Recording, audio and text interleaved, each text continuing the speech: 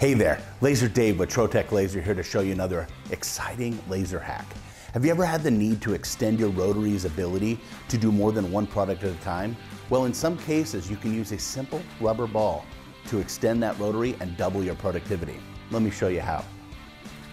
This laser hack works very well when you have objects or diameters that don't have too much angle on them.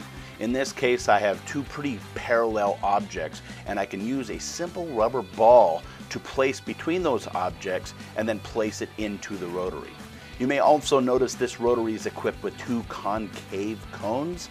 Two concave cones may be necessary for this process to work, and you can contact Trotec for an additional set of cones for your rotary.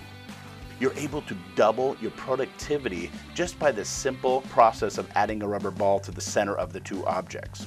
Different diameter balls can be used for different diameter objects, and the same process holds true as long as the object doesn't have too much angle to it. Thank you so much for watching this laser hack. Don't forget to like and subscribe. Until next time, Laser Dave, signing off.